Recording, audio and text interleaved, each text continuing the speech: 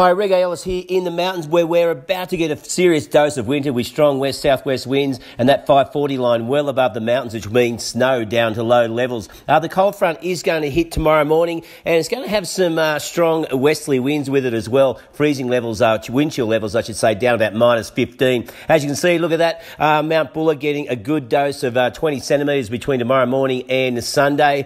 Up in Hotham looking very good as well. 15 to 25 centimetres, getting very cold on Monday, down to -8 degrees. In Falls Creek, looking pretty good. Everywhere's going to get plenty of snowfalls. Looking for 25 centimetres in a 24-hour period. A few snow showers around on Tuesday as well. North of the border, well, Thredbo looking pretty good. Those temps down to -6, -8 degrees, and another 25 to 30 centimetres of snow coming in the next 3 to 4 days.